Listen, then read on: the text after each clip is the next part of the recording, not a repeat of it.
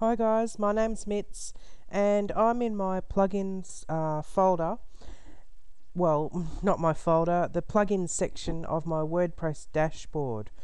Now, you can easily deactivate all of these plugins at once. All you have to do is press on here and they're all ticked, and then go to bulk actions and press deactivate and apply. Okay, quickly do that. Okay, so that deactivates all of the plugins.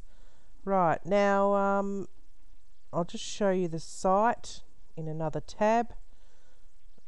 So that's the site there. Now we've deactivated the plugins. So that means that a couple of things won't be working on there. Now, what I'm going to do is go into my server, because this is about deactivating your plugins without having to log in. Now I'll just activate them again, which is very easy. So I'll just select them all, activate and apply. So they're going to be activated again. Now I'll just go into a post on this site here. So I'll go in there.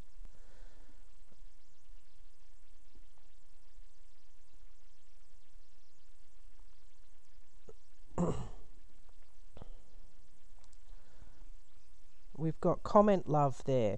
So when I deactivate these plugins, then this one will disappear.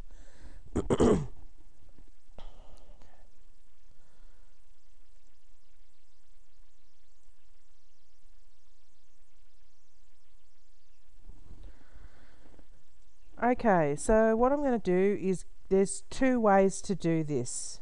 Now, one way is through FTP. So you can use an FTP software or something, or you can go in here and just say go to File Manager, choose the website that you want. So I'll just go there, press go. Okay, so this is going to take me into the file section of that website. Now what I need to do is go to the plugin section. So we're going to go into WP content, and there's the plugins there. Now we want to deactivate them, right, without having to log in. So what we're going to do here is select it and make it blue, and we can go up the top here and press on rename. Okay, and we just, all we have to do is change it just one little bit, even just put a number on there, or you can put a word on there. You can do anything you like. So okay, it's renamed. Now when you go into your plugins in here, they're all going, let's refresh this, just refresh this page, just press on plugins again, and they've all been deactivated. Okay, alright, now that is without me coming in here. If we want to put them back, just rename the folder again, rename, and then just take away that one and press rename. Okay, so we're back to normal. Go back in, press on the plugins, and there they are again, but you still need to activate them. Okay, so let's click on it, on this button, and it ticks them all, and we're going to activate them. Apply. Now you see how easy this is. Now people need to deactivate the plugins sometimes when they want to troubleshoot problems, because 90% of the time a plugin causes the problem. Okay, so I'm going to show you one more way. We're going to go into myPHPadmin. Okay, click on that, and this is going to show us the database. Now you've got to choose which one, if you've got a lot of websites installed. So I've just gone for number one,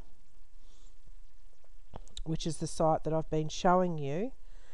Now what we want to do here is go into WordPress options. Okay, this is a table, we're going in, just press on it, and we're looking for active plugins, and I think it's on page 2. So we'll just, there it is there, active plugins. Okay, now what we want to do is press edit.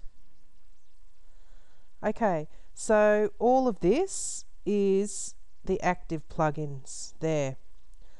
Okay, so all we have to do is delete that, all of it, and just press go down the bottom here. Okay, so we're done. Now when we go back again, we're going to do the same old thing again. We'll press on plugins to refresh it, and they're all deactivated. There we go. So if I want to activate them again, I'll just do that. The other thing is that instead of just deleting that text in the PHP, maybe you could copy it if you wanted to and then paste it back in. Okay, because sometimes activating and deactivating helps as well. Alright, I hope that helps you troubleshoot your problems in WordPress by deactivating a plugin without having to log in. Alright, thanks for watching.